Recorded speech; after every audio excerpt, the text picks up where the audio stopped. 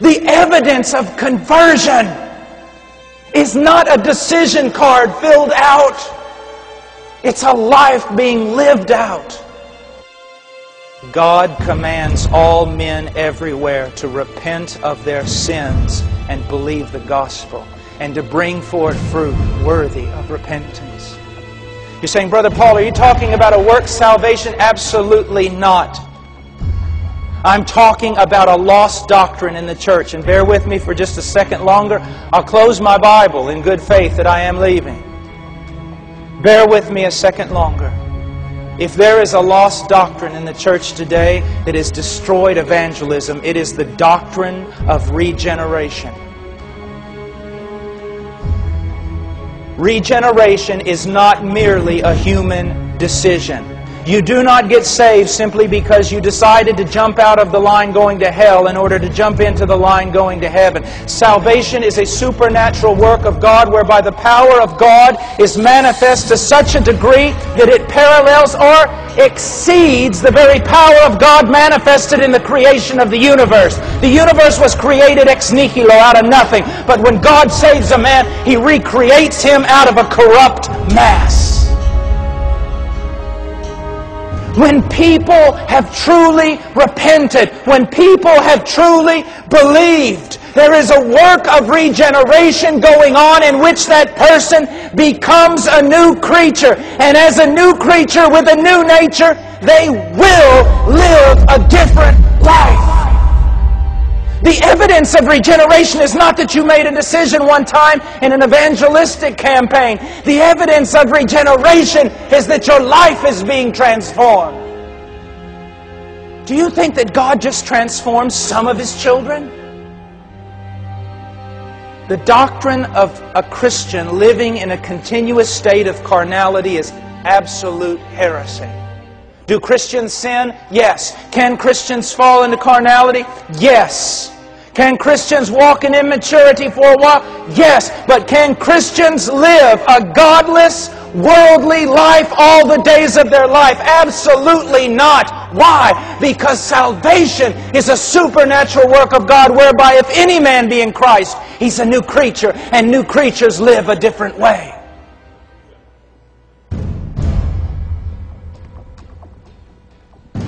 That's why when people tell me today that there's just as much sin in the church as outside of the church, there's just as much divorce and pornography and lying and hating and bickering in the church as outside of the church, that is a lie.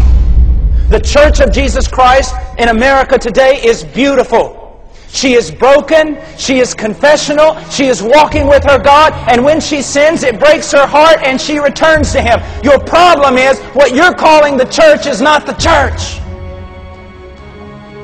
If the church is, as most people say, then every new covenant promise in the Bible has failed. But God says in the new covenant, He will make a people, and He will be their God, and they will be His people. And the law of God will be written on their heart, and they will walk in it. The evidence of conversion is not a decision card filled out. It's a life being lived out. A dear friend of mine called a very important Christian scholar in history, Dr. Dallimore, and said, Dr. Dallimore, I have a question. The Puritans really didn't give invitations and things like we do today. How did they know when someone got saved? And Dallimore said this, well, that was easy. Their life changed and they kept coming to church. How do we know they got saved? They don't come to church, their life doesn't change, but they got saved because they raised their hand. Look at what we've done. Just look. Look. If you're here tonight and you're troubled about your soul, I will not ask you to raise your hand and I will not ask you to fill out a card. But I will stay here till 6 o'clock in the morning when my plane leaves to counsel you. You see, that's the problem, isn't it? The great assumption. People come forward, they sign a card, we talk to them 5 minutes about salvation, we declare them saved, and then we wonder why we have to pour so much discipleship in them and they still won't grow. We've made the great assumption. We pass them through an evangelical rite, and because they said all the right answers, we declare them saved and we never worry about it again. That's wrong. I'll tell you this. If you repent and believe in Christ tonight, if you have done that, He saved you. But I'll tell you this. If you've made a decision for Christ, you see Christ as Lord tonight, and you profess Him as faith, He saved you. But if you walk out of here and your life doesn't change, and you do not begin to grow, and He who began a good work in you doesn't complete it, what happened here tonight wasn't genuine conversion. Because the evidence of genuine conversion is an ongoing work of God in the soul of a man. That's the old way. That's historical Christianity. How many of you and how many people do you know? Is it not true? Maybe you have a child and they made a profession of faith when they were 6 because someone asked them if they wanted to go to heaven or if they loved Jesus. Of course they raised their hand. Then when they got 14, 15, they started living in the world, hating the things of God. And you go to them and you go, but you're a Christian, you need to act differently. You are wrong in the way you are approaching them.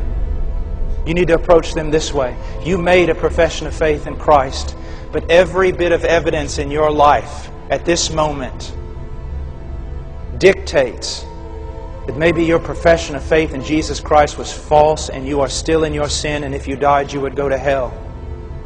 Now make your calling and election sure. Repent, return to Christ. You see how superficial our Christianity has become? Oh, my dear friend, these things should not be so, but they are. Awaken to the gospel, the real gospel, not the reduced kind. It is a gospel of grace and a gospel of power, that He who began a good work in you will finish it. The evidence of conversion is not a decision card filled out. It's a life being lived out.